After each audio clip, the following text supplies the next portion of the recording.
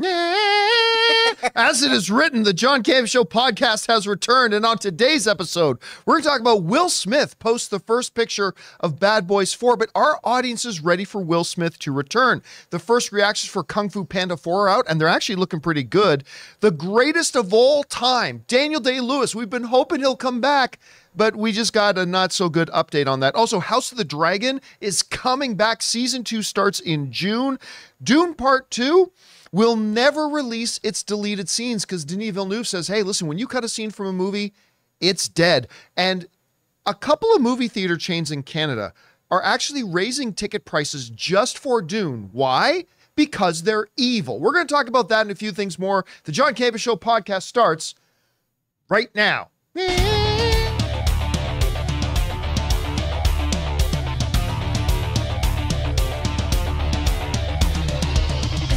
Well, greetings and salutations, everybody. Welcome to the best damn movie-related show on the planet Earth, the John Campea Show podcast, coming to you from right here in our quaint little studio. Guys, I'm joined today in studio by Ray Ora. Hey. We got Jonathan Voico. Hey. We got Chris Carr. Hey, guys. And I am, of course, John Campea, and it is an awesome honor and privilege, as it is every day, to have you, our international friends, gather around so we talk about our favorite things in the world, movies and movie news, TV and streaming, and all sorts of good stuff. Not just giving you our opinions, but also giving you some information and context so you guys can form your own well-informed opinions, whether they're the same or completely different than ours. And here's how today's show is going to go. We're going to start off by talking about those topics that I listed off. Then in the last part of the show, we're going to take your live comments and questions. If you guys got a thought, theory, opinion, question, observation that you'd like us to address on the show, go ahead and use the super chat feature to fire that in, and we will get to that at or near the end of the show. All right, guys. With that all down, let's get things started here with this, shall we? Bad Boys 4. Which I believe, Ray, you can correct me if I'm wrong, but I believe it's coming out in June. I think they said June 7th is going to be opening the same day as the highly anticipated Crow reboot that everybody globally got excited about when that Bill Skarsgård image came out. I mean, it just sent the enthusiasm into overdrive. A little bit of sarcasm there, I suppose. But here's the thing. This new picture they just put out for Bad Boys 4, very Bad Boys kind of image. Like, this is a Bad Boys classic kind of image. I like this image a lot. And you know what? I'm not as big of a Bad Boys guy as a lot of other people are. I mean, I enjoyed the first two Bad Boys. I did. To me, they're not all-time classics, but I like them. I quite enjoyed number 3. Had a really good time with it, and I'm looking forward to number 4. But as we're now getting pretty close, it's only about 4 months away for Bad Boys 4. June 7th. June 7th. Here's the question that I have. Are audiences ready for Will Smith to come back in a big way? I mean, because you can already make the argument. He was in that Antoine Fuqua movie. That was an Apple TV Plus one. I can't remember the name of it. I think it was Emancipation. I think that was the name of it. But nobody really saw that. So I'm not really going to count that one. But after the infamous slap heard around the world at the Oscars, are people ready for Will Smith to return? And I'm going to go out on a limb and say, yeah. I mean, the feeling I'm getting from people online is that, yeah, it's not. And listen, I'm only going to speak for myself here. I was as, kind of disgusted by what Will Smith did at the Oscars a couple of years ago as much as anybody. It was completely unacceptable what he did, and there needed to be consequences. And you know what, though? There have been consequences. The man was globally humiliated. He lost out on a number of projects, cost him in the wallet a huge amount of money, counting into the millions and millions and millions and millions that it cost him. And then he continued to be humiliated by Chris Rock and others after, and well-deserved. But for me, at some point, you go, okay, has he, quote unquote, served his time? Has he paid the fine? Has he, suffered the consequences for his actions? And at some point, are we ready to say, okay, he's done. It's time to move on. I hated what he did at the Oscars, but he's paid the price. And again, I'm not saying other people should feel that way, because if you don't, I'm not saying you should. I'm only speaking for myself that it's cost him more money than I'll ever make in my life. It's cost him more public humiliation than I'll ever feel, and I've suffered a lot. And I'll probably, because of my own actions, probably suffer more in the future, but never to the degree that Will Smith has. And, you know, Chris Rock is okay. Chris Rock's fine. He's walking around still doing his thing. And I think it's time for me as an audience member to move on. And I think the general audience may be as well. Anyway, Chris, I remember we were doing shows when the incident happened. Yes. And we were all like, number one, disappointed by the actions, surprised by the actions when you look at Will Smith's public persona. Like, I never would have guessed him to do something like that. But is it time? That was years ago now. Is it time now for him to come back and for audiences to come back? What do you think? I think so. I think it's especially with this film and this franchise, I think this is a great time for Will Smith to come back. I've said it before on here, and obviously this is not well, let's just measure different crimes and assaults against each other. But we have had many actual bad boys in Hollywood come back very quickly or not even get any punishment from much more egregious actions. Emil Hirsch comes to mind. Other actors come to mind, you know, who have assaulted people really horrifically violently. And then I see them in films or I hear their voice and stuff or things like that. What Will Smith did was absolutely not okay. But again, when that's kind of your litmus test of how other people's behavior has been treated, it does make me think, he's apologized. He went on the apology tour. It's up to you, the audience, to decide how sincere you felt that was. I personally felt that his apologies were very sincere. Were they probably glossed over by a PR person? Absolutely. 100%. Whose wouldn't be? Whose wouldn't be in his position? But I do think he was sincere in his apology. I do think that he was very, very graceful and tactful when it came to emancipation. You know, he did interviews back in 2022 talking about how he fully understood if audiences were not ready to see him in a film again, and that he felt horrible that he was the person keeping this movie from fully succeeding as it could because of his actions. And I like that he took ownership like that. I think we live in a world where it's really easy to deflect and not actually own up to things that you've done.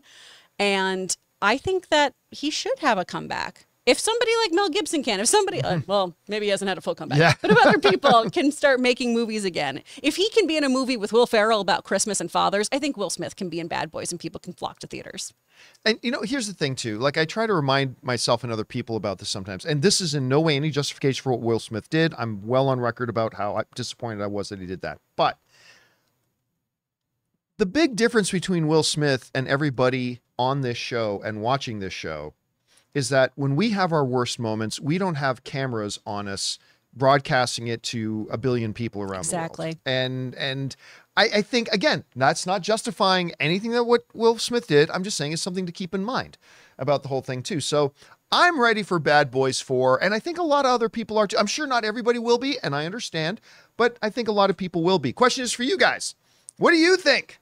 Are you looking forward to Bad Boys 4? Do you think other people are ready to go back to the theaters to see Will Smith again? Has enough time passed? Is it ready to move on?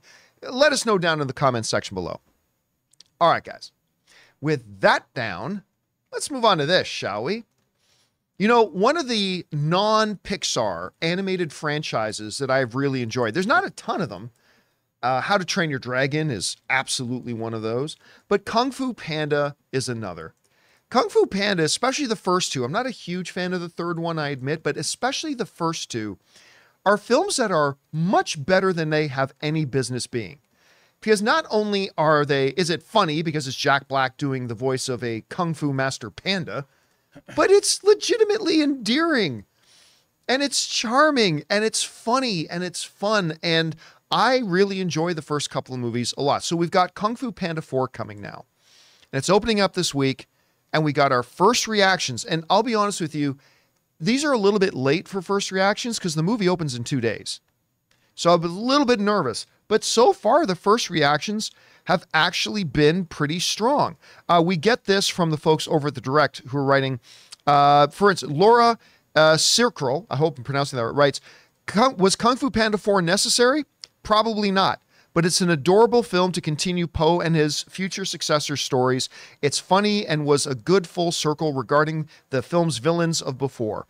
It's great for future generations who are parents now who watched the first, like Toy Story. Ramascreen wrote, You're going to have to probably reset that. Ramaskeen wrote, Kung Fu Panda 4 was awesome. It didn't disappoint me at all. The fights and the animation this time also looked more electric. Viola Davis was deliciously sinister as the villain. Awkwafina's Zen was sly, and Jack Black's Po once again rocked.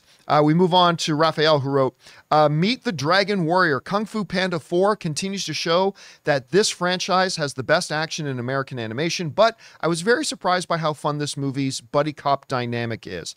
Tessa Smith of Mama's Geeky wrote, Kung Fu Panda 4 is a ton of fun. Jack Black is as hilarious and lovable as ever. Awkwafina is a wonderful addition, and the two of them together are fantastic. Stunning animation and incredible action sequences, plus a worthy story that sets up for more. And it just kind of goes on and on. Like, none of the reactions I were reading are saying, you know, best animated film of the year. I didn't read anybody saying this is a masterpiece of animation or anything like that. But generally speaking, all the reactions were kind of, hey, this is a ton of fun. This is really good. Jack Black's on point as ever. It's got all the humor of it. It's got the heart. And a lot of them saying it opens the door for more to come later. Whether we're going to get more or not, I don't know. I won't see Kung Fu Panda for another 2 days or so. Anyway, Chris, first of all, I don't know that I've ever asked you, what are your thoughts on the Kung Fu Panda movies themselves? Have you been looking forward to this one? And what do you make about the reactions we're hearing? I very much enjoy these films because I'm a huge Jack Black fan. I love him.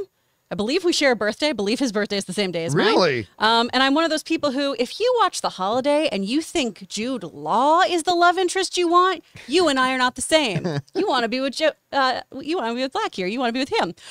I'm really excited about this movie, and I'm glad that they're getting these good reviews and everything. I think the smartest thing they've done, though, is have Tenacious D do a song for it.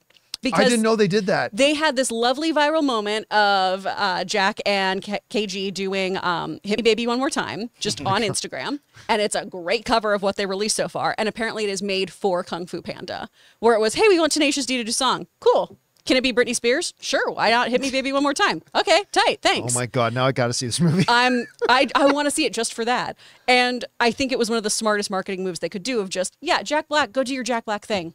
Go sing, go be awesome, go do some karate kicks into cameras and have a great time. He seems to have so much fun with this role. This ride is one of my favorite things at Universal too. I love the DreamWorks Theater ride of this. I think these are really cute films. They're really, really fun. And it's one of those things too where it's definitely an all audiences thing. There's always jokes for adults in there as well as for the kiddos. So it's a good time. I will admit that because I wasn't a huge fan of 3, I kind of felt, I didn't hate it, but I kind of felt like, okay, this thing has run out of steam now. Yeah. And so when they first announced there was going to be Kung Fu Panda 4, I was like, not really going to be on my radar. And then we were in Las Vegas last year, and Jack Black came out on stage and he said, was fabulous. And said, you know, we don't have a trailer for this yet, so I'm going to act out a 2-minute promo for this movie. And he's jumping around over on stage narrating a trailer in our mind. Wearing a jacket that is very reminiscent of Poe's colors, which has been his thing lately too. Like he had that really cool jacket for when he went to the Super Mario Brothers movie. He has this. I love that he's doing this. I love that he's matching his characters. Yeah. So I'm looking forward to it. Question is for you guys. Are you into Kung Fu Panda? Are you interested about seeing Kung Fu Panda 4? I'm encouraged by what we're hearing from the reactions. Does it move the needle for you? Whatever you guys think, jump down into the comments section below and let us know your thoughts. Okay, guys. With that down, let's move into this, shall we? If you've watched me for any period of time, you know what I'm going to say. The Bret Hart of acting. The excellence of execution. The best there is, the best there was, the best there will ever be. The GOAT, Daniel Day-Lewis. Of course, he retired a couple of years ago after the movie The Phantom Thread, really too young to retire.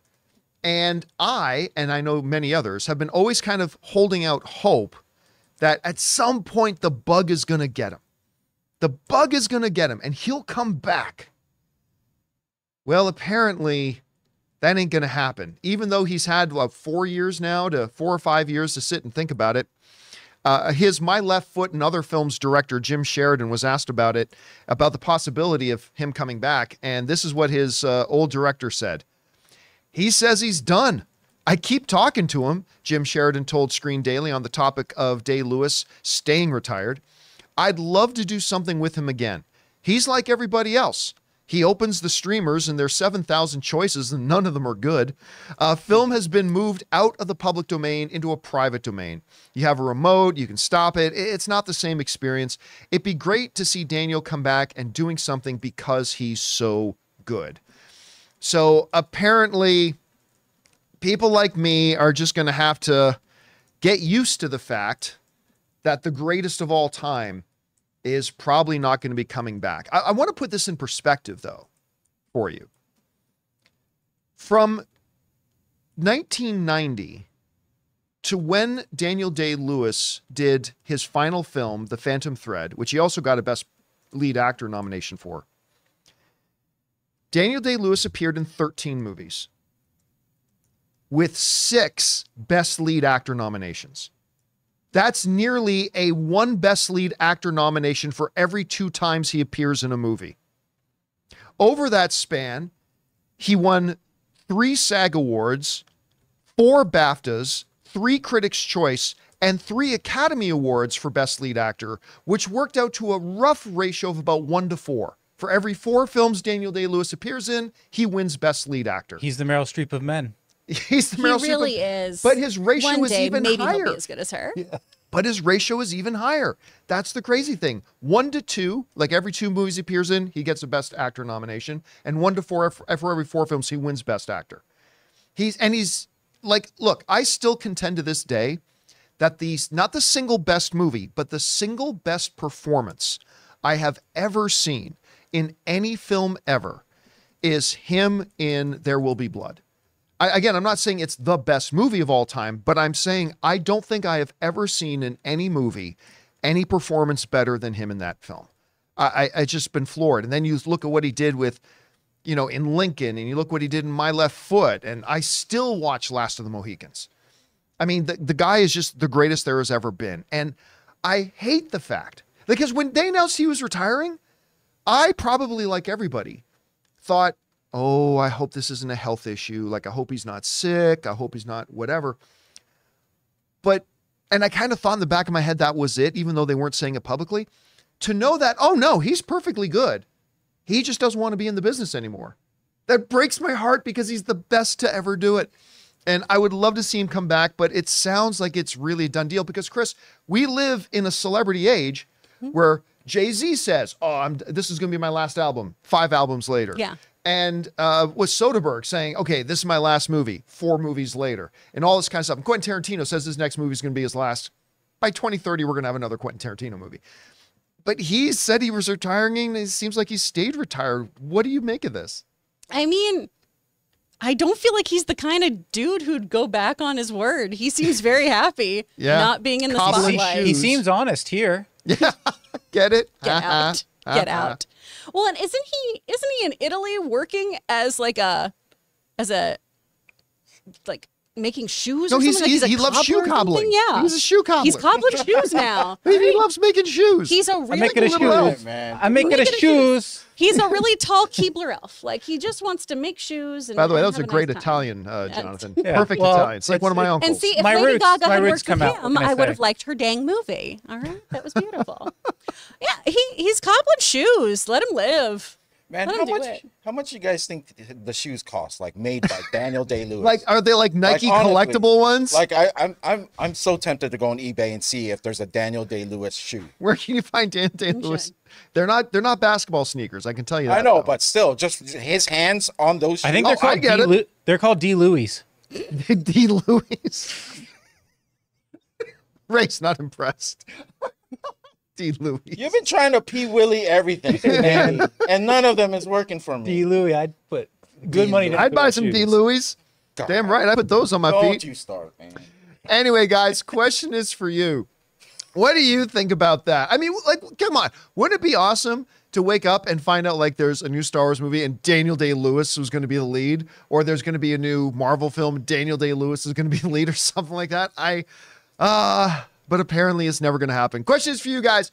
What do you think? Whatever you think, jump down to the comment section below and let us know your thoughts. All right, guys. With that down, we still got to talk about House of the Dragon is now coming sooner than I thought it was going to be coming. Season 2's upon us. Dune Part 2 has deleted scenes, but they will never see the light of day. Director Denis Villeneuve explains why. And a couple of movie theater chains up in Canada have quietly, kind of sneakily, increase their ticket prices just for Dune 2 because they're evil. We're going to discuss that stuff and a whole bunch more. But before we do, we're going to take a quick second and thank the sponsor of today's episode of the John Campea Show podcast, our friends at Factor. We want to take a second and thank a sponsor of today's video, Factor. You know, guys, some days it's great to prepare your own meal, but some days it's great to have wonderful, delicious meals already ready to go. Factor's delicious, ready-to-eat meals makes eating better every day easy. Wherever tomorrow takes you, be ready with pre-prepared, chef-crafted, and dietitian-approved meals delivered right to your door. You'll have over 35 different options a week to choose from, including keto, calorie smart, vegan, veggie, and more. And there's even more to enjoy with over 55 nutrition-packed add-ons that help make your weekly meal planning even more delicious. So what are you waiting for? Get started today and have a feel-good week of meals ready to go. They've got snacks, smoothies, and more. Discover a wide variety of easy options for the entire day, like breakfast, midday bites, and more. And guys, you get to save. We've done the math. Factor is less expensive than takeout, and every meal is dietitian approved to be nutritious and delicious. So guys, head to factormeals.com/Campea50 and use the code Campea50 to get 50% off. That's code Campea50 at factormeals.com/Campea50 to get 50% off. And thank you to our friends at Factor for sponsoring today's episode of the John Campea Show podcast. Ray went on a big hunt looking for the D. Louis, and The D-Days. there we go. You know what? Those look really good. Those are some handsome shoes. Those are some good looking shoes. No. I would have some D. Louis on my feet. Yeah. But who they got to embroider D. Louis on them. Yeah. I think that's the only good way to do it. Stop Otherwise, calling how them will the that. people know? How will people know exactly?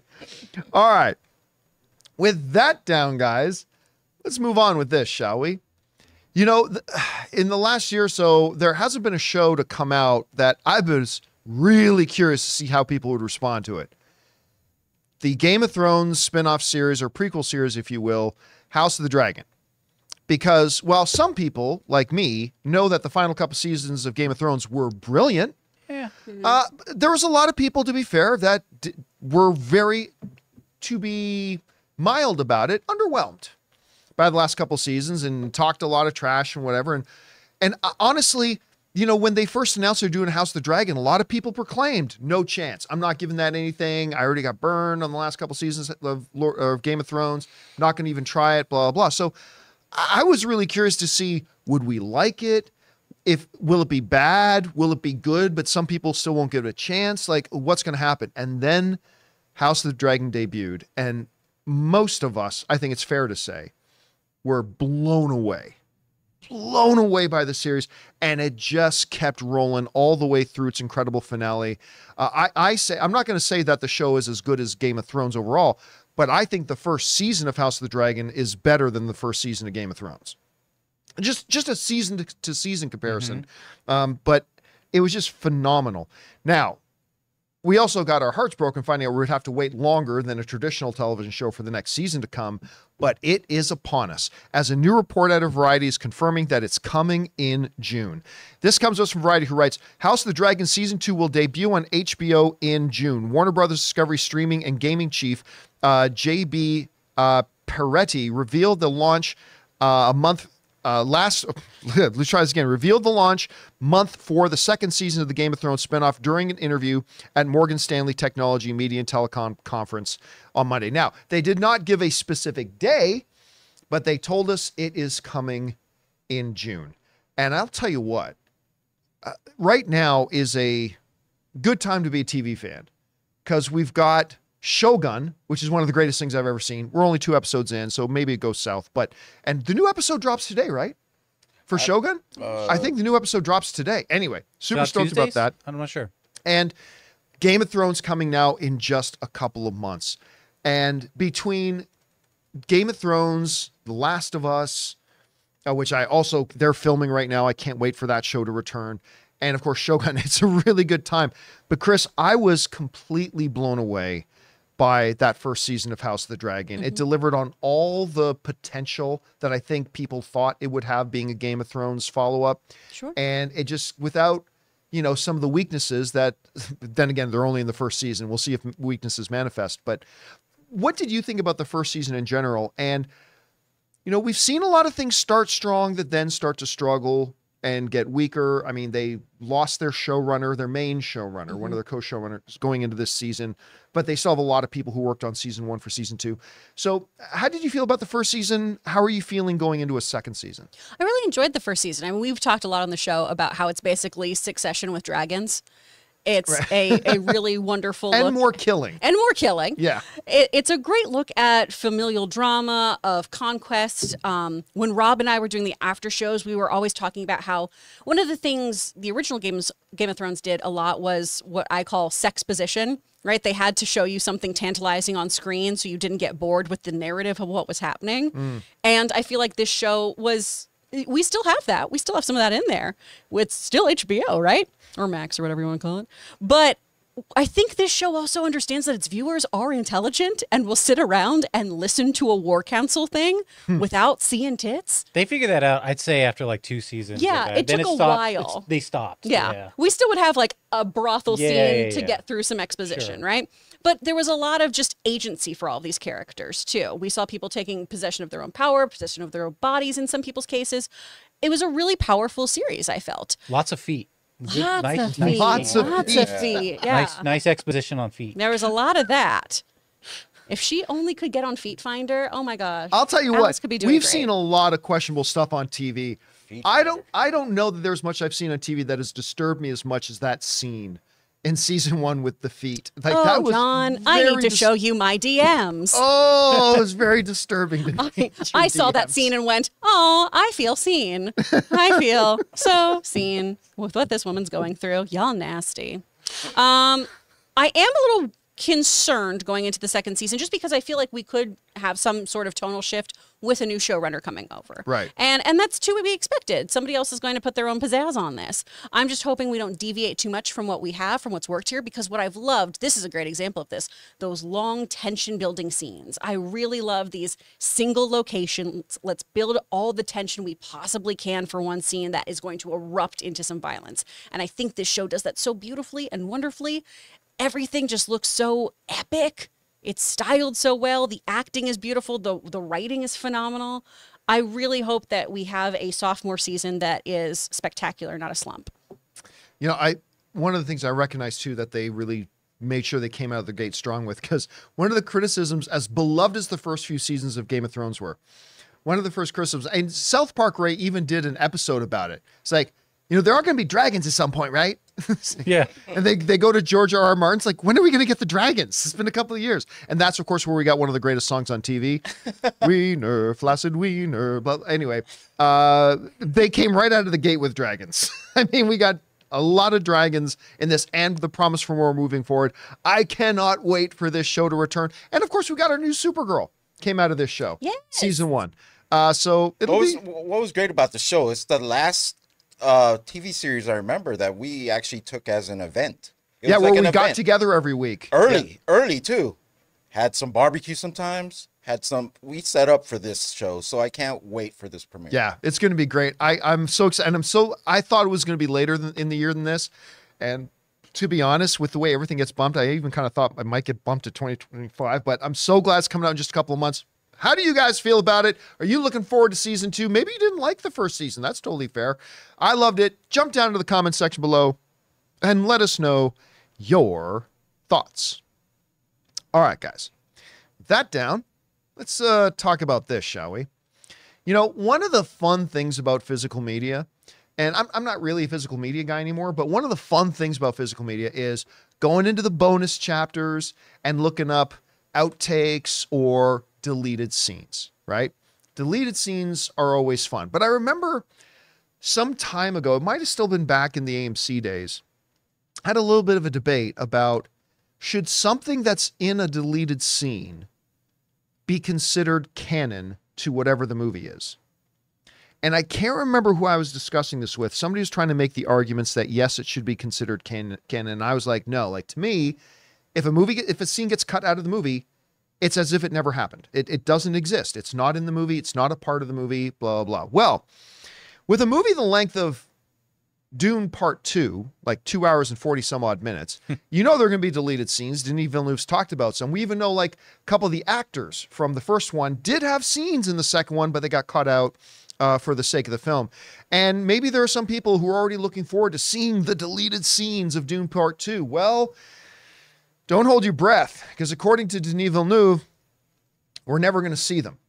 And he explains why. This comes to us from The Hollywood Reporter, where Denis says the following. I'm a strong believer that when it's not in the movie, it's dead, the director said when asked if he will release deleted scenes from the film for its upcoming Blu-ray release.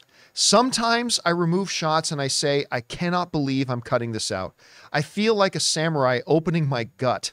It's painful, so I cannot go back after that and create a Frankenstein and try to reanimate things that I killed. It's too painful. When it's dead, it's dead. And it's dead for a reason. But yes, it is a painful project, but it is my job. The movie prevails. I love this statement.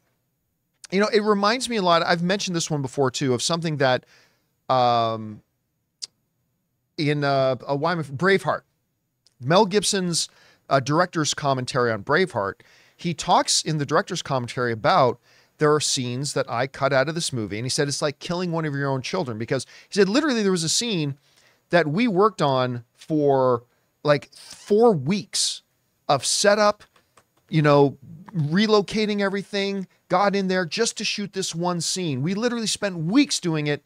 And then as I was watching it in the editing room and we're putting the movie together, I realized the movie was just going to flow better if we took this scene out. And he says, it kills you. But there are so many directors today that, and you know what? I'm going to say, I love Bradley Cooper. I love Bradley Cooper.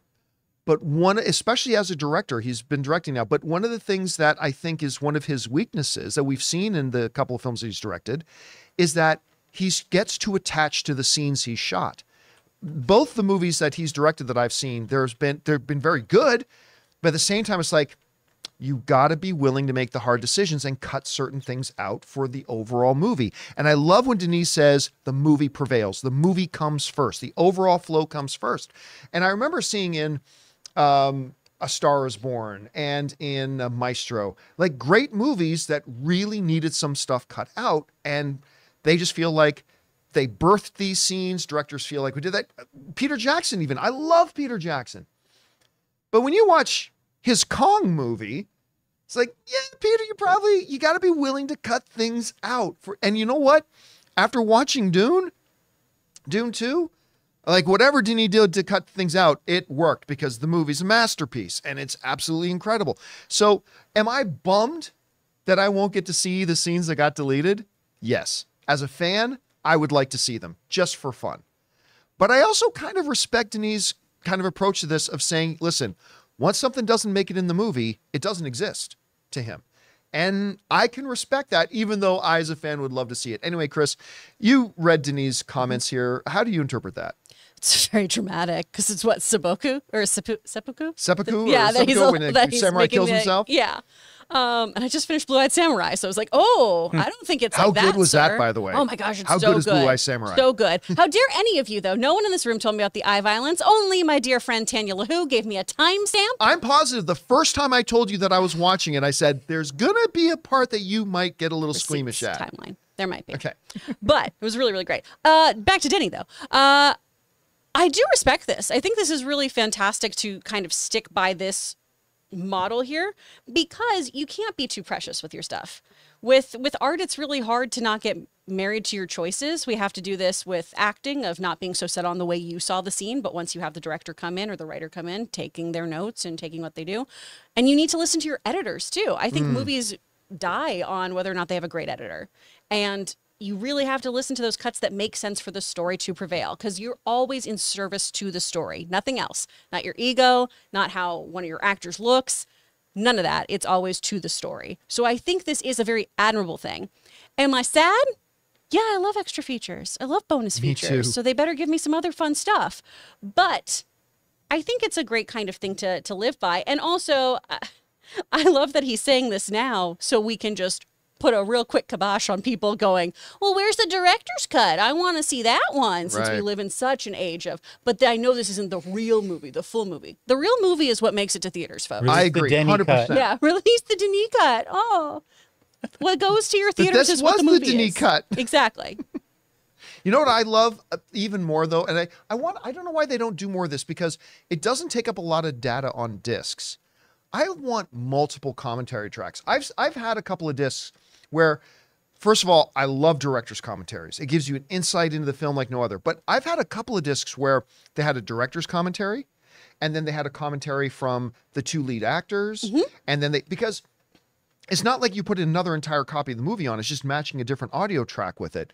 And I would love in this movie to have a Denis audio track, like a commentary track, to have a Timothy and Zendaya together track, and like have a Javier Bardem and Josh Brolin together track. That'd be super fun. Like I would love to see that, but I would also, I will admit I'll miss seeing what the deleted scenes might have been, to just kind of imagine and dream about what might have been in the movie. But anyway, guys, question is for you.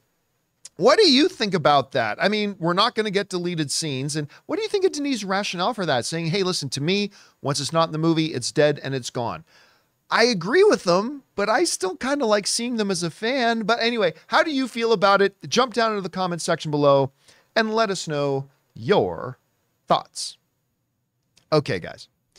With that down, let's move on to this, shall we? There's a movie theater chain in Canada. It is the predominant movie theater chain. Like, to give a comparison, it's just like if AMC and Regal were together. That's how big of a dominance that Cineplex has in Canada. It's, if you want to go to a movie in Canada, the odds are you're going to be going to a Cineplex. There are a couple of others. There are. But they almost have a monopoly up there. And I'll tell you what, I used to love Cineplex. Used to love it. Actually, once I came down to the States and I started running things for AMC theaters, it was actually my dream that someday I would go back to Canada and do the same sort of thing for Cineplex. It was my dream. I spent so much of my growing up years in Cineplex cinemas. Like, I spent a lot of hours of my life in Cineplex cinemas. This is where I fell in love with the movies. But they've become garbage. They're vile. They have, I mean, basically they might have, see that sign says Cineplex Cinemas? It might as well say right underneath it, hey, consumers, we hate you and we don't care if you know it, because what else are you going to do? I remember I started following a lot of the stuff I won't go over everything, but started following some of the stuff they were doing that was so anti-consumer. And I started getting really disappointed. And then I remember going home one year and taking my mom to go see a movie. And I think it was Aquaman. Yeah, it was. I wanted to take her to see Aquaman and realizing, you know, they charge you huge extra fees to see it in a premium format, whether it's one of their premium screens or if it's a 3D showing. And I'm like, yeah, I don't like any of that nonsense. I'm just going to take my mom to a regular screening. I kid you not, without exaggeration. I went on, when I was in Canada, went on the Cineplex app, and I tried to find a screening for it. Out of the 4 theaters playing it, there was one 4:30 in the afternoon screening that wasn't a 3D screening. Everything else, they were forcing you. You want to come see Aquaman? You got to pay the extra $3.50 for the 3D premium. But I don't want it. Too bad. Well, then come at 4:30 in the afternoon. Like, it's just that kind of stuff. They've really come to disgust me. I really hate that theater chain. And I resent the fact now that when I go up there, that's the only choice I have. And this new situation with Dune 2 is yet just another example of this. It's being reported in the Canadian media that, oh, look, when a reporter noticed that when they went to go buy tickets for Dune 2, they realized, oh, wait, that ticket is more expensive than, say, a ticket for Madame Web. Wait, what's going on? And then they started doing some cross-referencing. And by the way, it wasn't just Cineplex. There's another theater chain in Canada called Landmark, which I don't know if they're related at all to the Landmark that's down in the States or not. that they were doing it too. But we're focusing on Cineplex here. It's like they're charging more. Why are you charging more? And the audacity, the reporter reached out to Cineplex, and the audacity of their rep said, well, you know, we've done this for years. It's no different than when we charge different prices for time of day. You mean matinees? Yeah, this is different than that. And it's no different from when we charge for this. And basically, they just blew it off. And listen, I remember, this reminds me a lot of when AMC and other theaters were going to experiment with charging you more for premium seats. Like if you get the best seats in the movie theater, you're going to pay a little extra. But don't worry, they would say, if you get one of the worst seats in the theater, we'll charge you less. Remember that? That zone seating thing? Right. And what did I say when they first announced? Before they rolled it out, I said, this is a lie. This is just them using this as a pretext to raise prices. Because I said, I guarantee you this is what's going to happen. They're going to take 40 seats and increase the price on 40 of the seats, and they'll take like 10 of the seats that are really bad and reduce it a little bit. But I said, overall, when you average out the price of all the seats in that theater, I guarantee you it's more per seat. I 100% guarantee you. And what happened when they finally rolled it out? Remember, we brought up the seating chart and everything, and we showed you. It was exactly that. It was just a big lie. It was a pretext to raise prices and pretend like you were getting something good out of it.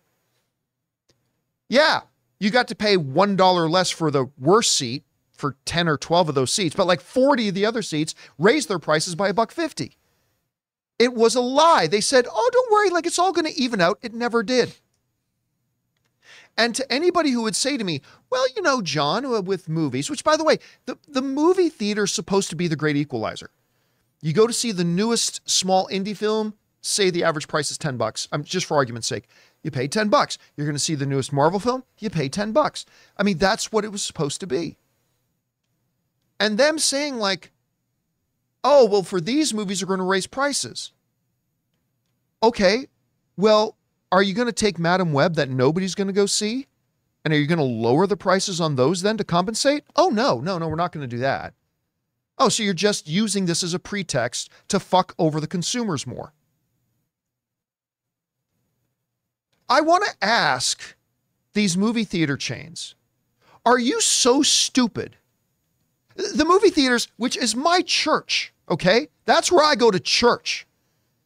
That's my holy ground, is movie theaters. I love going to movie theaters. I love movie theater companies.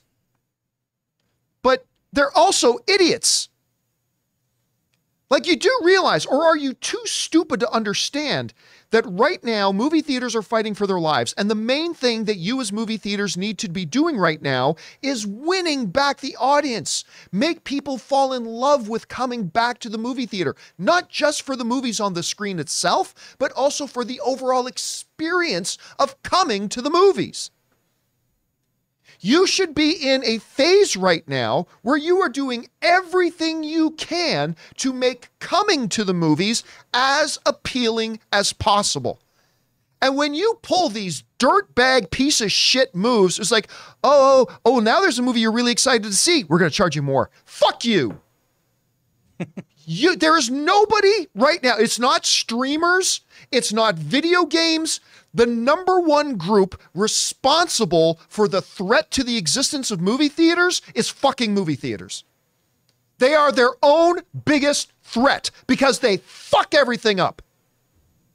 And I get passionate about this because I have spent so much of my life in love with this one particular theater chain. They were my dream. This is not hyperbole when I say this. I would talk with Anne at night about how my dream is that we're going to get to go back to Canada and I'll do what I'm doing for AMC at Cineplex. That was my dream. And it's not limited to Cineplex. I've often lamented about some of the ass backwards but fucking stupid things that I've seen AMC theaters do, that I've seen other a theater chain I worked with for many years, and I have a great special place in my heart for them. I really do, despite my criticisms. But when I watch these stewards of our movie-going experiences being the ones who are the most clueless, it's frustrating to me as a film fan. You guys know how passionate I am about the movie-going experience. I love going to the movies, guys. I love it. It's my favorite fucking thing in the world to do. And when I see, and I'll get angry when I see somebody threatening it, but when it's the theaters themselves threatening it, making it more unappealing. Cineplex should be looking at this and saying, hey, there's Dune 2 now. People are going to love to come. Instead of saying, let's roll out the red carpet. Let's make sure this is the best experience they have. Let's make it as easy for them to come in that. No, you know what they did instead? People want to see Dune 2? Awesome. Let's fuck them. Let's fuck them. Yeah. You idiots. If the movie theater, and I'm by no means convinced like some people are that the movie theaters go, I listen, last 20 years I've been hearing people say every day, movie theaters are going to be gone in the next 3 or 4 years. I've been hearing people say that for 20 years. I don't believe that. But if in the next 3 or 4 years, movie theaters disappear, it'll say on their tombstone, murdered by movie theaters. Here lies movie theaters, murdered by movie theaters. And they got no one else to blame. Anyway, Chris, that's my over-emotional response to what I've just seen. What are your thoughts on all this? I mean, they're clawing at every dollar they can get. They've had so many financial issues. They had that whole case, right, with Cineworld specifically. Yeah, where they were gonna be acquired by Cineworld, the owners of Regal and stuff like that. Yeah. And so that happened with they were selling part of their business, trying to recoup money and everything. They filed for some reliefs that they did not get. So, like any business, I can understand trying to raise that bottom line so that you can recoup some of that money and not go full Michael Scott. That said, this is some bullshit. It really is, especially when they've been reached for comment from the Globe and other people of saying, oh, all of our customers are fully aware that they are being charged for this, you know, that they have this. It makes me feel, follow me on this journey, it makes me feel like it's similar to the Wendy surge pricing. Yeah, I don't get that's it's just stupid. That's gonna fall on its face. Yeah, okay, well then I can just go to another movie theater and see it for less money. Or okay, well I guess I'm gonna go to McDonald's. Yeah, sorry you came at this point. We're gonna charge you more. I'll then cancel my order. Exactly. You're charging me more and I don't get any incentives. Well then, okay, bye. I'm not doing this. Because this is an audio medium, I just gave the finger. I don't understand why they thought this would be a smart move. And I understand it's just, you know, a few bucks here, but still, your consumer is smart and you want to create a loyal consumer. You want to have a great customer experience for that consumer so they only go to your theaters. You know, there is a tribalism that we have with them here. I go to Regal all the time. I love going to Regal. I like my Regal points. I love their system. You guys I know are A-list folks. You do AMC. That works for you. It makes sense for you. You want to create an environment that makes your consumer want to specifically go to you. This is the opposite. Yeah. It's not smart. I'm going to resist the temptation to say some of the other things on my mind. Ooh. I'm going to hold back on that. Anyway, guys, question is for you. What do you think about this? The idea of, hey, we're going to, raise prices on some, but we're not going to balance that out by lowering prices on others. No, anyway, and this whole thing about, I saw that comment where they said, our audience is full aware. Really? Because so you're saying if I go to the ticket purchase price right now, there's not going to be a notification saying, notice you will be paying more for this ticket than if you go to see another movie. Because if you don't, shut up. Anyway, whatever you guys think about this, jump down into the comment section below and let us know your thoughts. All right, guys. With that down, let's get on to the most important part of our show here, shall we? Which is hearing from you guys, your thoughts, theories, opinions, and observations. And as long as it's appropriate to be addressed on our show, we'll address it now. So, Chris, what do we got up here first? From Connor Not Found, sending in a $10 super chat. Love you guys so much. I'm going to be watching you live with a few blunts tonight. I'm very excited for the future of Talk to Me. I think it's one of the most creative horror concepts in recent memory. It's a very, you know what, the last couple of years, we've had an influx of some really creative, lower budget, but really nice little horror films come out. And what time is it in the UK right now? Just because you mentioned, I'm guessing like 7.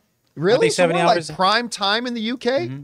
All right. Like 7 hours ahead. It's 8:19 p.m. Oh, 8 hours ahead. 8:19 p.m. Perfect time. To blaze it. His Highness Charles is sitting up, getting ready for bed, watching The John Campea Show. I can see it now. His Highness Connor is doing it too. Yeah.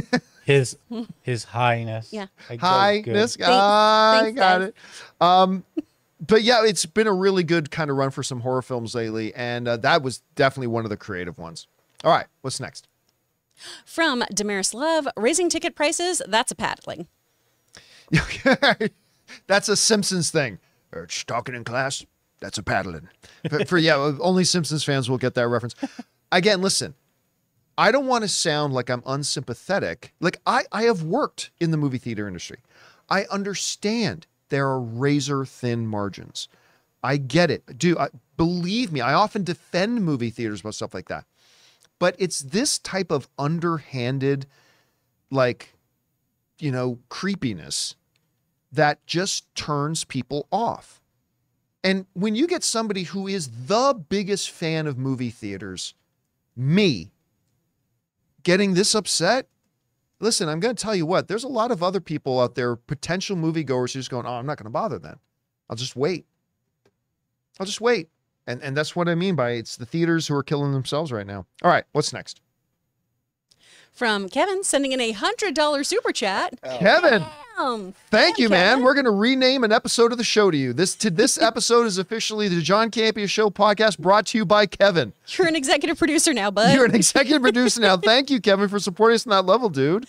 Hey, John and crew. Kevin here. Big fan since 2016. Thank you, man. I'm making a short Damian Wayne film, fan film, and have a teaser out for it. Do you guys have any advice? I hope you get to check it out. The best advice I have, from as a fan film, is really just to make sure contact as many webmasters. That's a phrase we don't hear used very many. People who run the administrators of a lot of other fan websites, particularly of DC fan sites, comic fan sites. Send them links to your thing. See if you can maybe even write up a little press release. Get as many as the contact information for a lot of the fan sites. Send it out. Hopefully, some people will pick it up and want to feature it on their website or something like that.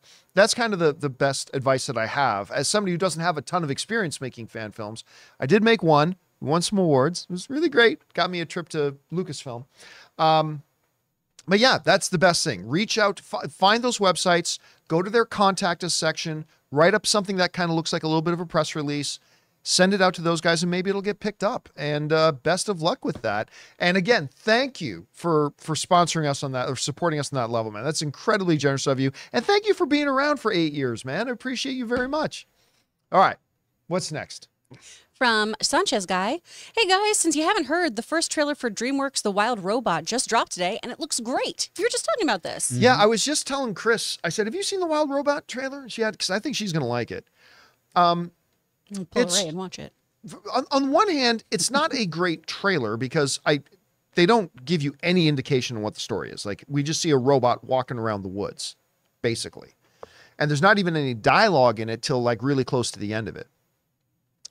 That said, as I'm watching the first 20, 30 seconds of this trailer, I'm like, this is just like some robot walking around in the forest, whatever. But man, by the end of it, it was pretty sweet.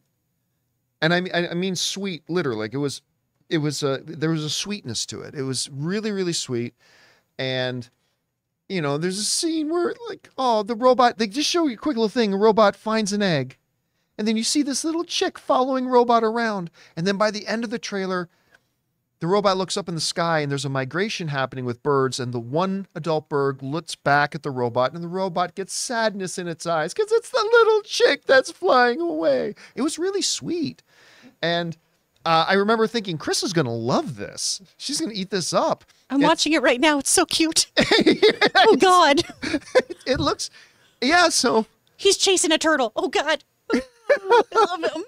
If you guys haven't seen this trailer yet, it's pretty nice. It's a nice little one. All right, what's next? From Raymond Verrata. Sad to hear Brother's Son won't have a second season. I'm watching it now. American Born Chinese, too. Both Michelle Yeoh shows. I like it, not House of the Dragon, Shogun, Last of Us level, but The Brother's Son, S-U-N, The Brother's Son is so fun. I really enjoyed right from the first episode. I love the big brother. I love the little brother. Michelle Yeoh rules. And when it ended, I'm like, I can't wait for season 2. I cannot wait for season 2. And to find out, but listen, hey, it's Netflix, and because I didn't even know this show existed until it dropped. Anne was the one that said, hey, this new Michelle Yeoh show. I'm like American Born Chinese. She goes, no, another one. It's called The Brother Son. Should we check it out? I'm like, I never even heard of it. Okay. So it's not a big surprise. I was saying this before, Chris. I've not had anybody write to me to tell me they're watching it or anything like that. So even though I really liked it and I tried to tell people it was good, did you watch it? I did. I haven't finished it. I really liked it, though. Oh, yeah, I enjoyed it a lot. It's really, really fun. I'm bummed. It was, like you, though, it was one of those things of, wait, Michelle Yeoh has a show on here? I had no idea. Yeah, and she's really good in it. Mm-hmm. All right, what's next? From DJ Infa Desert Eagle International. Hi, John. In your passionate defense of Lord of the Rings versus MCU, you missed my question, which was, is Dune 2 now the greatest cinema achievement? No, it's still Lord of the Rings Return of the King. Again, I'm not saying Lord of the Rings Return of the King is the better movie. I'm not saying it's not either. But when I talk about Lord of the Rings Return of the King being the single greatest achievement, I'm talking about like when you look at all the disciplines that go into making a film. I've never seen one film where every single discipline was so nailed. Again, not that it's the greatest film of all time, but I've never seen a singular achievement like that in film. Dune 2 is likened unto that. But in that category, I would still give the little bit of the edge to Lord of the Rings Return of the King. But again, ask me again in a year, because I might have a different perspective then. All right, what's next? From Raymond Verrata again. My thoughts on Facebook, Instagram, Threads, WhatsApp outage. People thought they were hacked. Meta has a self-destruct button to blow it all up. I didn't experience this because I'm only on my Instagram once or twice a day. Like once or twice a day, I'll check it. And that's because the main reason I check it even twice a day is because my wife sends me like 15 reels a day that she'll text me. What did you think about that thing I sent you? It's like, I haven't seen it yet. You don't love me. That sort of thing. So I have to check that. But I saw it on, I saw CNN write a headline that Facebook and Instagram is down. I thought, oh, this is going to tee off a lot of people. I didn't even notice it. Any of you guys notice it was down? I just couldn't refresh my page and went, oh, okay, and logged off. And then it was really hilarious watching a bunch of people panic and have their stories afterwards.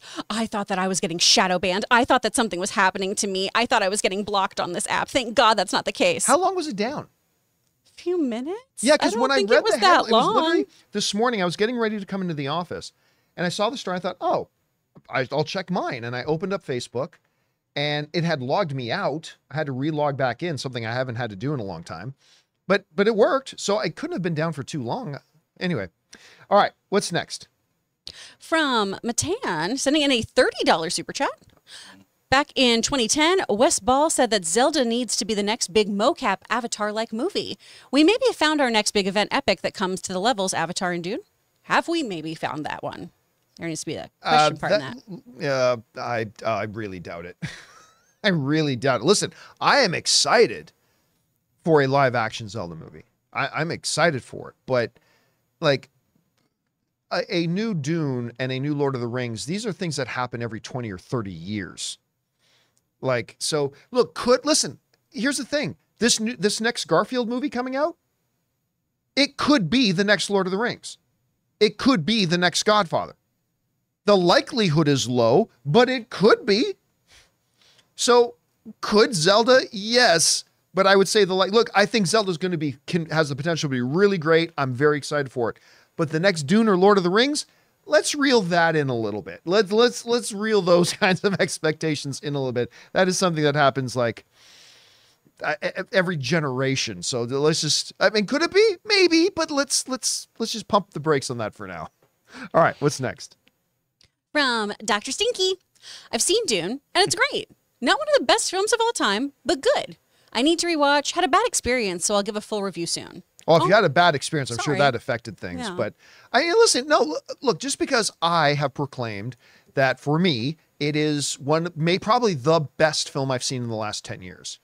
And it is going to find a place in my top 10 greatest films of all time list. Where, I'm not sure yet, but it's going to be there. But that's my experience. There are going to be other people's experience who I've already had a lot of people write into me saying, no, this is now the greatest movie of all time. Okay, I respect that. There are going to be people who write and say, I didn't even like this movie. And I can respect that too. So yes, for me, it absolutely is one of the greatest films ever made. 100%. Where in my top 10? Not quite sure. And for you, it doesn't need to be. I mean, the only thing that matters is, did you have a good time? And as long as you liked it and had a good time, that's the only thing that really matters. All right, what's next? From Amin, didn't know about the Cineplex thing, but I hate how they have such a monopoly here in Canada. Yeah. How can they be the only major chain? I can't even boycott and go to another theater, even if I wanted to. Oh, that's some bullshit. I mean, no, it's tough. Like that, That's it is horrible. that much of a monopoly there. Wow. I think they said 70, a little over 75. I believe this is the number. A little over 75% of the movie screens in Canada are Cineplex screens. Now, if I remember my history right, there used to be two major chains. There was Famous Players was one major chain, and Cineplex Odeon was another chain. And then at some point in my youth, the two merged and created this mega monster known as Cineplex, which was fine because it still went on to become like my most beloved place I would go. For those of you up in Ontario, the Cineplex Silver City in Ancaster, that was my church. That's where I would go. It's just, that's where I spend a lot of my life. That's where I saw Lord of the Rings, Return of the King, and a lot of the other great movies that are very formative for me. The problem is when you have a monopoly of a good movie theater chain that is trying to create great movie-going experiences and be accessible to everybody, them being the monopoly is great. But likened unto a dictatorship, when a movie theater chain goes, you know what? We're not literally, but we're kind of the only game in town. We can do whatever we want. What are people going to cry? What are people going to say? Nothing, because we're the only game in town. And then they start to act like they're the only game in town. In my opinion, that's exactly what Cineplex has done. And they are revolting to me for that. Anyway, all right, what's next? From DJ Infodesert Eagle International again. Sending in a $20 super chat, a 20-pound super chat. Oh, thank you. Thank you, DJ. Last one on this as time goes by and tech improves, I think we'll get a movie that passes Lord of the Rings and Dune 2. I just don't know if we'll get a series of films, 20 plus, one story all linked again. 1v1, no MCU film matches up, but as a group. Well, look, here's the thing. The true brilliance of Dune isn't in the technology. Like, yeah, they were able to make the worms riding scene feel like awe-inspiring and amazing. But the best parts of Dune is the narrative, the story, the dialogue, the characters. Like, that's what elevates it from just being a spectacle to being a truly great motion picture. You know, when you look at something like Oppenheimer, yeah, you got the one nuclear explosion scene, okay, but Oppenheimer is a movie of a collection of scenes of dialogue. It's the powerful narrative and these rich characters that drive it. That's what elevates it. It's not the technology. That's why you can still go back today and like probably the greatest films of all time, whether you're talking about a Ben-Hur, or you're talking about Lawrence of Arabia, or you're talking about The Godfather, or you're talking about whatever. Like, they didn't have the technology, but they're still like the greatest films of all time because they got those things right. All records are made to be broken. Whatever is the greatest film of all time today, someday another film will come along and beat it, and then someday another film will come along and beat that. It just happens very rarely. All right, what's next? From James Germain. Hey guys, Lex interviewed Lex today on Inside of You, and to hear Holt say, "You were my first Lex Luthor," warms my heart. Keep it filthy. Oh, he was talking about Michael Rosenbaum's Inside of You podcast, which I really enjoy. He's so fun. Very good interviewer, actually. He makes it very personal, but he asks the questions that we want to hear asked. It's very good. So to hear him interviewing Nicholas Hoult, who's the new, I didn't know he was the latest guest, so I got to go watch that. Rosenbaum's interview with James Gunn a few months ago was fantastic. So good. His interview with Nathan Fillion a while ago too was also really fantastic. So I would really love watching that. I would love to go back and watch that. All right, what's next? From Jay Loco, just saw Shot Caller. I'm still amazed when Brits act American street. Like Christian Bale in 2005's Harsh Times went full thug talking great Spanglish. I'm trying. Which one was Shot Caller? That was last year, right? Was that 2022, 2023? I am not familiar with this film at all. It's not the one with Kevin Spacey and Jeremy Irons, right? About the housing market collapse? No, that was Margin Call. That was Call. Margin Call. Right. Yeah. I'm thinking of Margin Call. Trying to remember which one was Shot Caller. Oh, now I can't remember. But by the way, side note, if you haven't seen Margin Call, watch Margin Call. It's very, very good. All right, what's next? From Renetta W, sending in a $50 super chat. Oh, thank you, Renetta. Thank you, Renetta. Saw Dune. It was fantastic. When Timothy gave his speech, the Freeman, I felt my ovaries drop in that moment. Also, just one very, very minor nitpick. When Timothy yelled to Javier on the worm, really? You can hear that? Javier, MVP of the film. Okay, so, and by the way, thank you, Renetta, for supporting us on that level. It's very generous of you. I've seen the movie 3 times now, and that same thought comes to my head every single time. Because in they put the clip out, there's the scene where Timothy Chalamet, rides the worm for the first time. And when you're in the movie theater watching that, it's overwhelming with the audio because it's the rumble, like this rumble, it's loud and whatever. So there's this scene in the movie. This isn't spoiling anything. It's a casual throwaway kind of moment. Timothy Chalamet, Paul, is sitting on a dune, just on a sand dune, and off about 200 yards away, Stilgar, Javier Bardem, is riding a worm, shooting across the landscape. And Paul goes, "Hey, Stilgar." And Stilgar's like, "Whoa." It's like, and I thought to myself every single time, there is no way they'd be able to hear each other. There is the voice. There is, yeah, Paul used the voice. Yeah, he's like, "Hey, Stilgar." I mean, I just thought there is no conceivable way they actually hear each other. And I am 100% with you on that, Renetta. That thought crossed my mind every single time I've seen the movie and will always be there every time I watch it from now until forever. All right, what's next?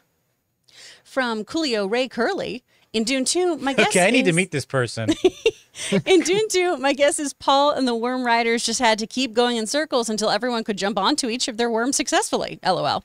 Yeah, that's been, I did a nearly 3-hour open spoiler discussion of Dune 2 this weekend, and something a lot of people bring up. There are 2 big questions. How do they get off the worm?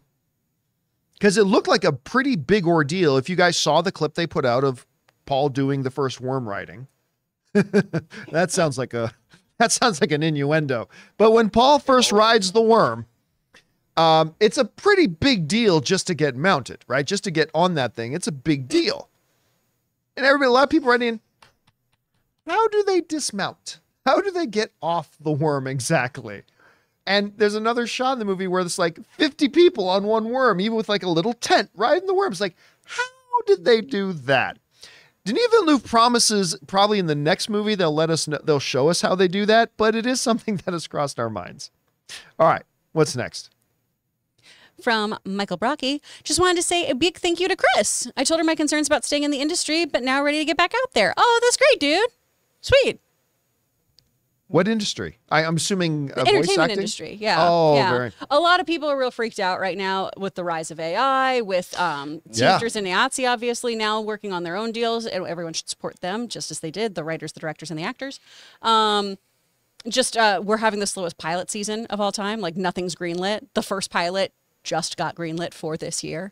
And so people are really worried about it. But I think a lot of people are jumping ship, and there's always adversity. There's always adversity in this industry, and when the tough get going, you get tougher. You gotta stay in it. And if this isn't for you, then don't do it. It's interesting because it's even maybe about to touch us here, because we just had a company. I'm going to let you guys know some behind the curtain stuff here that I probably shouldn't even be talking about, but I will, because who cares? We've been talking with a company that has given us a proposal because we're kind of half thinking about maybe starting a Spanish channel. I don't know if this is actually going to happen, but a John Campea podcast channel that is all in Spanish, because we had this company reach out to us a while ago and show us how they could take our videos. And I got to show this to you, Chris, because they literally just sent me the sample this morning, where they took one of our videos, and it's our video, and it's my voice, and it's your voice, only In Espanol? It's in Espanol. It's in Spanish. And it's the same video, right? But all in Spanish. And my first reaction is, oh, that's really cool. Because, I mean, if we could create a channel where Spanish-speaking people, we make it more accessible for people to watch our content, that's great, and blah, blah, blah. But, I mean, traditionally speaking, I mean, pre-YouTube days, but traditionally speaking, if you wanted to have your movie or television show or whatever in another language, you would hire voice actors who spoke that language, and you would do dubs and all that kind of stuff. And like that is now, I mean, which is something I would never do for something like the John Campea Show, but the principle, right, is like now we can literally do the John Campea Show in Spanish and Chinese and Hindi and in whatever and put them out. But if that's having that effect on us here, like what the effect it has on the larger industry, particularly for people who do voice acting and stuff like that, must be frighteningly profound. We're already feeling that with film, just because there's live action dubbing, right? Where you have a, Israeli film and we dub it in English or something like that. That's definitely starting to happen. A lot of times, though, companies still want actual actors to be doing the voiceover because AI misses nuance sometimes. They miss tone. They don't have breath. It sounds uncanny. And so the big thing is having the actor match the mouth and everything and match the intention of what the other actor has already decided. AI doesn't always do that particularly well. Anime is one of the things that should stay relatively human, which is really interesting. Just because it's an animated character, so you'd think that would be the first thing they try to kind of fill with robots. But anime actors seem to be doing really, really well because people enjoy, who do like dubs, that kind of transition of English actors. But yeah, it's a little spooky. Makes sense that they're doing it, but it's still spooky. What's next? Patrick Hamilton, Godzilla vs. Kong tickets on sale yet? Movie is opening in a few weeks and patiently waiting to purchase my tickets. I don't know. Ray, you want to take a stab at that? I checked it yesterday on the AMC. It's not yet. I just set a reminder. But it's not till May, right? Not April. No, it's March. Wait, it comes out in March? No. Isn't it March? 29th? No. It can't be that soon. It doesn't come out in March, does it? Hold on. Let's see. No, I got to look it up too. XCOM. Godzilla. March 29th. Wow. Okay. Really? So almost Couple April. weeks? Okay. End of March. Good news, baby. Listen, one of the things we talked about this on the show yesterday, one of the things about Dune being such a masterpiece has done is this makes me excited to go back to the movies more. So like I came out, I'm like, when does Godzilla vs. Kong come out? When does Rise of the Planet of the Apes come out? When does Deadpool 3 get, like, it makes me excited about going to the movies again. So, some people get worried these days about like, oh my God, the tickets haven't gone on sale yet. Should we be worried? I know that's not what you're saying. I'm just, it's like, well, the movies, what day is it today? The 5th? The 5th. 5th. So it's still like 3 weeks. 24 days away. Yeah. I mean, so I don't know when the tickets this is go an on end sale, game. but it's not really important as to when. I'm sure it'll be on sale in the next couple of weeks. All right. What's next? From DJ Infa Desert Eagle International. Kevin Feige has successfully rebranded Snap as Blip and Spidey Sense as Tingle. Just because he could. Or anything else? There are a few more, but they escape me at the moment. Guys in the chat, help. Well, remember, he didn't actually rebrand anything. They never referred to it as the Snap in the MCU. Yeah. We did. Because we saw a Snap. Yeah. We called the Snap. They called it in the movies and shows the Blip. I don't know how successful he's been at branding it the Blip, because I still call it the Snap. Yeah. And every commentator I hear talk about still refers to it as a Snap. Blip seems so dismissive, too, for the people who left and then reemerged of, hey, those years you were gone, yeah. Blip. It's just Blip. a Blip. It was a rounding error. Exactly. Yeah. Your child was born and died. Yeah, It was just a blip. Blip. It was all the. What was the second one? Tingle. Tingle. I've never heard it referred to it as that. I mean, I haven't heard them refer to a spider sense yet. Which I'll be honest with you. I'm just being honest with you. Okay? Can I just be honest with you for a second? Sure. I love the Spider-Man character. You guys, I've defended the Spider-Man character. I hate the Iron Man juniorification of Spider-Man in the MCU. I like Spider-Man. I love Spider-Man. The most ridiculous thing about Spider-Man, though, is the spider sense. Because everything about Spider-Man's powers are physical, right?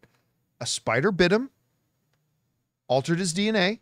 He became faster, stronger, more agile, all that kind of stuff, right? In some iterations, he can spray web from himself. In other iterations, he creates mechanisms to do that. That's all fine. That's all fine. Until we get the magical spider sense. It's literally magic. Spider sense is magic. It's something that there, even in a science fiction kind of way, you can't explain by, an altering of the structure in its cells to be stronger and faster and more agile. And I've always kind of scratched my head a little bit at the magical spider sense. It just seems a little bit weird to me. Hey, am I the only one? Am I the only one that's ever thought about that? Maybe. Yeah. No. We're all checked out. Well, I feel like, okay, you know that feeling of impending doom that happens if you almost hit like another car or something, or someone almost hits you? That little like thing in your brain that happens, that knee-jerk reaction of like, oh, thank God I'm like self-preserved. Mm-hmm. I feel like that's the spider sense, just very, very heightened, where it's just a few seconds ahead of that. But that's kind of a response to your other senses picking up little things. Yeah, well, he is Spider Boy. Okay, I don't know. Listen, I'm not trying to shit talk on spider sense, okay? Feels like you're trying to shit talk the Peter It's something I've wondered about a little bit. That's all. He's just picking up on vibrations, baby. The vibes. Like you do. The vibes. All right, what's next? From Sticks and Stones, sending in a $20 super chat. Thank you, Sticks and Stones, for supporting us on that level. Saw Dune for the second time in 40X here on the Golden Coast, Australia. Nice. First time in the 40X. My wife won't do it again, but I enjoyed it. I'm just glad that we'd seen it already, as it was a little distracting. That's the problem with it. I have never been to a 40X screening, but my wife and Ray and their sister, Olive, the three siblings, they decided to go to a 3DX screening, a 40X screening of Maverick, right? It's Maverick that you guys went to go see. So you got to pick and choose. You got to went to see Maverick, right? And I know Olive hated it. Not the movie, but the 40X experience. And even my wife was like, that was kind of weird because it does the sensory thing. You know what? When you guys described your Maverick going experience with the way... I liked it. I really liked it. I know you did. But when I heard the girls, when I heard your sisters talking about it, all I could think in my head was the shake weight in South Park of it releasing a refreshing cool down spray. That's the part that... That's you can turn that off. I had to turn it off. I mean, I got to imagine eating like your snacks and stuff is kind of distracting. Nightmare. You're just like trying to take It's a a drink. nightmare. You're about to eat popcorn, you get sprayed, and you're like, Have well, you been to these? Yes, that popcorn. Logan loves them because of course he does. He loves them so much. We were seeing a movie. I'm going to take him to see Alfred Hitchcock's The Birds if it ever Oh gets no! No, you're going to have to deal with him then. Joke will be on you, buddy. But I forget what movie we were seeing. I think it was Haunted Mansion, but it was a trailer for the Meg 2 first. Oh my God. And we're just holding our snacks and everything, and you're just the entire time, just everything flailing everywhere. It's not fun. Sonic was fun to watch. Sonic would be good. Avatar, I wanted maybe to kill myself. I wanted to throw myself in traffic instead of sit in that seat any longer. Because that's a long movie. It's got to be short and it's got to make sense, I think. It rattles your brain. Top Gun Maverick was long, but yet the flight parts, it only really did the motion during the flight parts, which was awesome, actually. I think something like Bridges of Madison County is more my speed. That's for 40X. not just rolling. It's just a nice little. When they go over the bridge. And don't do a water one. The sneaky thing that Regal does, though, anytime there's a preview of a movie, so I can go see it early, I have to see it in 40X almost exclusively. You know what would be good? What? Godzilla X Kong. I would actually check it out. I would actually check it out in 40X. It might make me sick. That might be too much rocking. The seats have a little flamethrower in it that blows heat but I'm in your very face. interested in seeing that in 40X. One of those movies. I have obviously never been to a 40X theater, but I'm gonna have to try it at some point. Or Ricky Stinicky. That's not gonna be in theaters. That's the Netflix only. Imagine the motion in that one. Nothing. Ricky Stinicky. All right, what's next? From Sin Vendetta, hey John, just curious, will you ever have another movie club? Maybe for Deadpool 3, like you did for Guardians 3 and Ant-Man Quantumania? I personally really enjoyed them. Like you're talking about the live and in-person yeah. events we did, not movie club, but the live and in-person events that we did. Well, we called that movie club. We ended up. Oh yeah, we did call that movie club, didn't we? You know, somebody asked me that on an open mic the other day. I'm never going to say never. I doubt it right now because it was actually a real administrative nightmare. Like, look, we had a ball. Me, Greg, Christian, we had a ball doing that. But it was an administrative nightmare to pull it all together. And I was the one who had to do it. And I just don't know. I mean, there's so much effort goes into making those things happen. And I don't know about it. Now, I have been asked by my rep company if I would be willing to go on tour. And I basically told them, and by on tour, I don't mean like a 50 city. I mean like doing 3 or 4 places around the country to go and do like a live John Campea show somewhere. Open for Taylor. yeah, that's right. Me and the Swifties. But what I told them was, hey, listen, I'm open to it, but I don't want to do anything except get on a plane, land, go do it, and come home. I don't want to have anything else to do with it. Like I none of the arranging, none of the administrative stuff, none of the pulling things together. If you guys want to do that, I'll do it. I'll consider it. But so I don't know. We'll see though. I'm never going to say never because for all I know, like Harloff's going to give me a call in a couple of weeks, say, I really want to do this. And then I'll go. 40X. Christian, here's something Christian has a really interesting ability to do that not a lot of people have with me. I'm not swayed by pitches very well. And back when I was at AMC and stuff like that, running Collider, like a lot of people, I'm not swayed by pitches. Christian has a way to push my buttons though. Christian has a way of coming in to my office or giving me a call. And like, he's a bit of a showman and a salesman. And I mean that in all the best ways possible. And he has a way of pitching me something that gets me kind of excited for it. So for all I know, maybe Christian gives me a call in a couple of weeks and it's like, John, we should do this. And and he'll get me excited about it. Whereas if Jonathan pitched it to me, maybe I wouldn't get excited about it. No, that's no knock on you. I mean, anybody else might pitch it to me and I wouldn't get excited about it. But Christian has a way to push my buttons on that level. He's a salesman. He's a salesman. He's really good at it. He worked for WWE before. So, I mean, it's kind of in his DNA. All right, what's next? Here we go. Members. He's not switching. From CJ. Yeah. I'm like, you figure out what's next. Jonathan, where are you going? Get some box out. It's going to be one shot from now on. What's next is me hitting the street. Hitting out. CJ Rebirth. 14 years since Tim Burton's Alice in Wonderland movie came out in theaters. I've been a fan of it since day one, and lots of other people loved it since it's in the $1 billion club. Yeah, I didn't mind that film. To be honest, I'm not a big Tim Burton fan.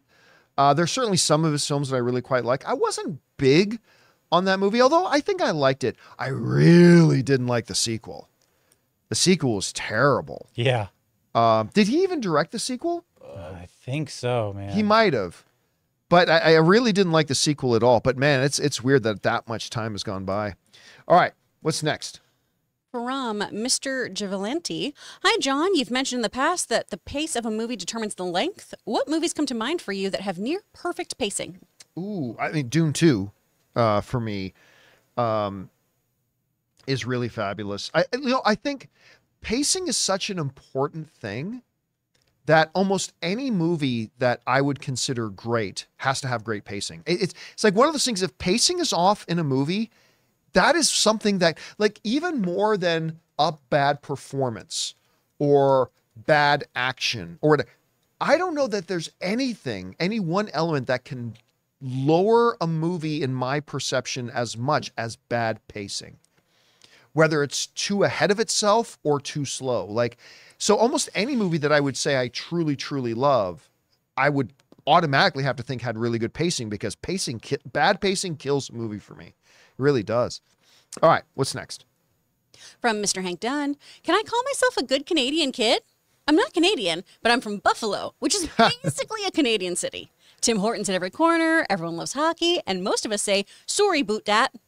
I will say this and by the way, I love Buffalo. Despite the fact that I heard one comedian refer to Buffalo as the as a geological miracle, it's the only above ground hole. And I think that was a Buffalo. It was a Buffalo comedian that said that. So that's good. But it was just pretty funny. But I love Buffalo because you're not wrong. It was literally right across the border from me where I grew up in Hamilton. It was like me and some friends would go to some Buffalo Sabres games instead of Toronto Maple Leaf games. Not because I'm a huge Toronto fan, but we couldn't dream of affording to be able to go to Toronto Maple Leaf games, but we could afford to go to Buffalo Sabres games. I love Buffalo. Big fan there. So I will say you're like an adopted Canadian. An honorary adopted Canadian. Maybe not by blood. Maybe not. Like, maybe you're like Paul Atreides, who you've been kind of brought into the Fremen. You're not of Arrakis, but we'll say you're adopted in. All right, what's next? Oh, real quick. Through the Looking Glass, that other sequel to Alice in Wonderland was directed by James Bobbin. Okay, yeah, I had So a little itch in my head that maybe it wasn't Tim that did that. All right, what's next? From DC63 Productions 88, saw Dune Part 2 last Friday, and I absolutely adored it. What do you think its chances of joining the $1 billion club are? And do you think it'll be a heavy hitter at the Oscars next year? It's going to win everything at the Oscars, Oscars, and it's not going to join the $1 billion club. Ooh. It's just not a... I've said this the whole time. It's just not a movie for the masses. Now, you could also say that Oppenheimer wasn't really a movie for the masses, and it got pretty close to the $1 billion club. Absolutely. But I just don't think it is a movie enough for the masses. I just think it's so much of a movie that's not going to be for everybody that it's going to be very successful. But I said originally a couple weeks ago, I said I think it's going to finish between 500 and 700 million. It's crazy because Oppenheimer, I remember after seeing that, I thought it was the best movie of it's the best movie of the year. But I also said that I'm only going to watch this one time, at least in theaters. But it was a long film. Same thing with Dune 2. But yet, look how much Oppenheimer made. So yeah, you never Oppenheimer know. came real close to the $1 billion club. And it was with Barbie too, like in the theaters with Barbie. Yep, Dune is by itself right now in the next 2 weeks. I'm still holding on to 818. It might get close. I don't even think it gets close. I'm hoping it gets close. It deserves to get close. I hope I'm wrong about this, but it deserves to get all the money. I think it makes somewhere close to 6, a little over, a little under. Which that tracks higher than the original. Low, but man. I'm going 818. I'm going 8. I hope you're right. At least 8. I hope you're right. 100%. I hope you're right. Okay, what's next? From Akshay Thakur 5603. Sorry, I probably butchered that. With the Fantastic Four now joining the MCU, do you think we'll see a fight between the Hulk and the Thing in a future MCU film? I mean, we'd love to see it. I'll be honest with you. I'm more interested in seeing Hulk versus Wolverine. That's the one I'm kind of more interested in seeing. Yeah, oh yeah. But Hulk versus Thing would be great. That's one of the first comics I ever owned was Hulk and Thing fighting each other on the cover. It'd be really cool. However, they've kind of put that to rest in the comics a lot in the last number of years that, you know what, actually the thing doesn't come anywhere close to Hulk. They even I remember I was watching Comics Explained and he was going over this one story where there's even a scene where Bruce walks into a bar where Ben is sitting and they don't really like each other. They don't straight up hate each other, but they don't like each other. And like one of the departing shots was when Bruce is walking out, he basically says to him, like, you do know that every time we fought, I was like 90% pulling my punches, right?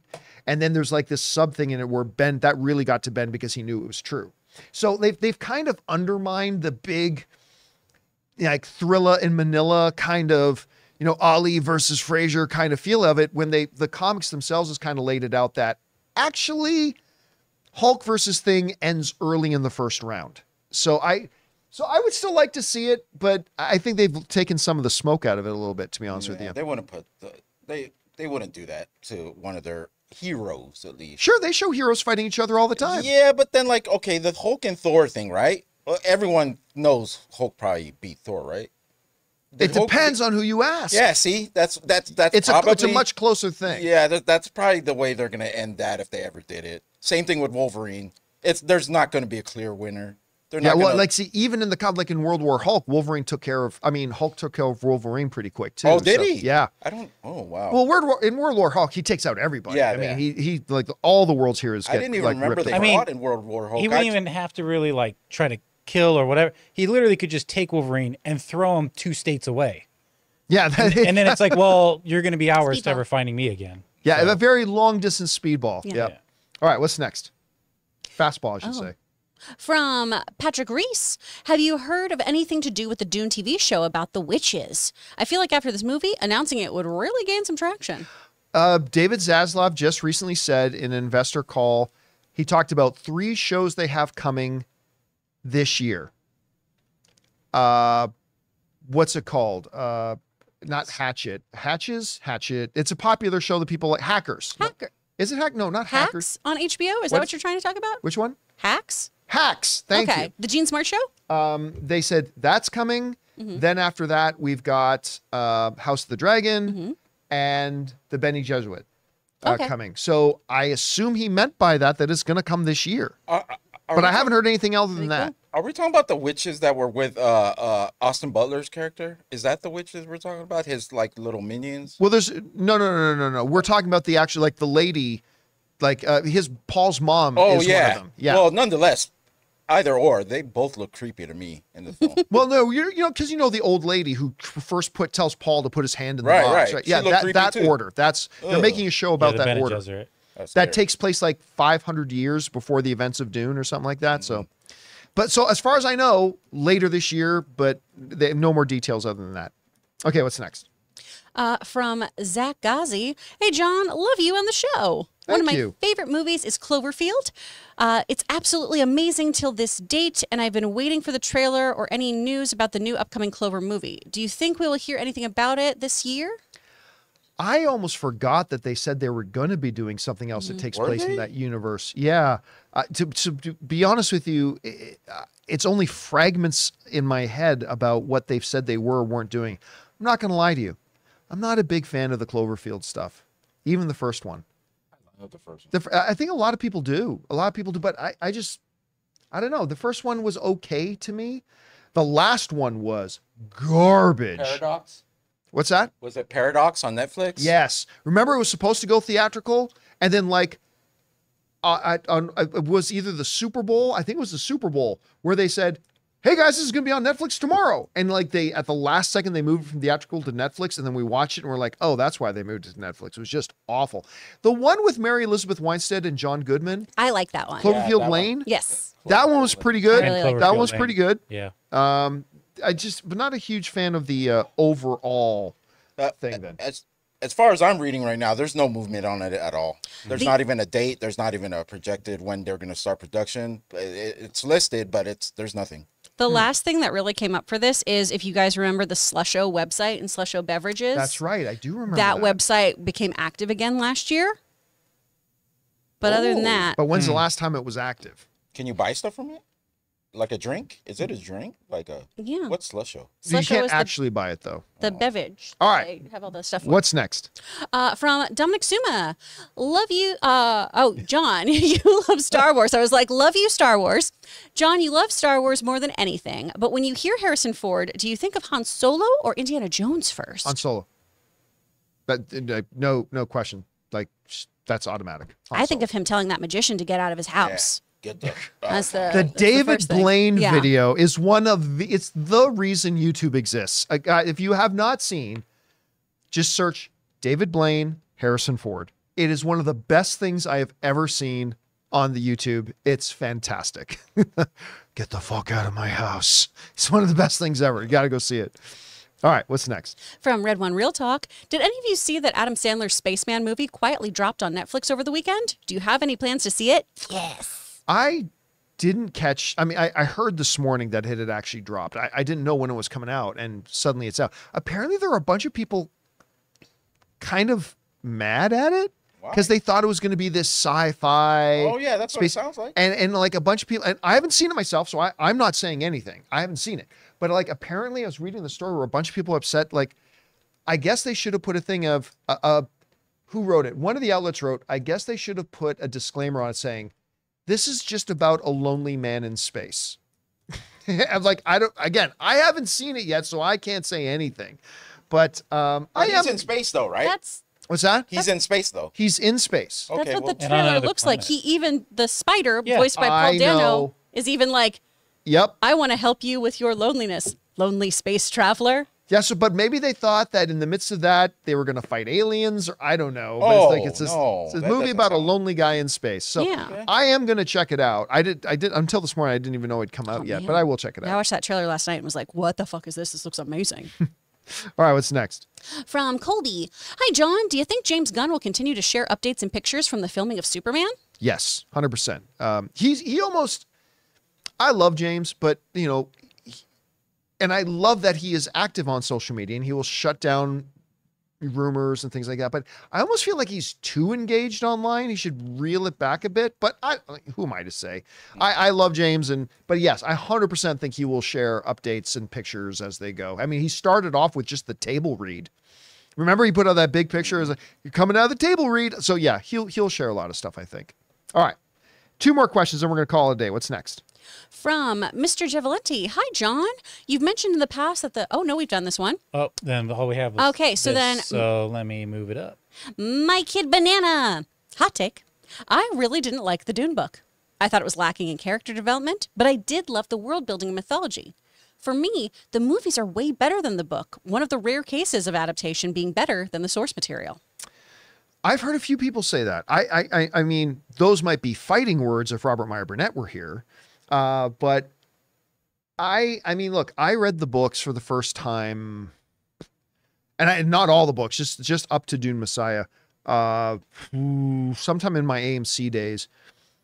And I'm not gonna pretend they're my favorite, like up there with my favorite sci-fi books of all time. They're not as much as they're a little bit more of a, you know how in the Lord of the Rings books, you can get on 7 pages describing the grass on the hills they're walking over? Yes, I do. I find that you can get lost in the language of the Dune book a little bit, although certainly not inaccessible.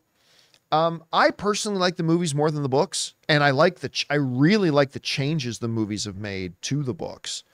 So, but I've heard from some people that feel that way. Other people still feel that the books are better, but they love the movie anyway. So yeah, I totally see where you're coming from because I personally agree. All right, guys. And that'll do it for today's installment of the John Campea Show podcast. Thank you so much for being here and making this show part of your day. Big special thank you to all you guys who sent in questions. Number 1, because you gave us fun things to talk about. But number 2, you supported this channel as you did it, and all of us involved with the show. Thank you guys so very much for your support. I want to thank the people in the room with me, Ray Ora, See you next time. Chris Carr, Bye. and I don't listen to Jonathan Voico. So, Cut that camera. and of course, producer Jonathan Voico, who won't even bring up the image now. There we go. That'll do it for us, guys. Thanks a lot for being here. And until next time, my friends, bye-bye. Shut it down.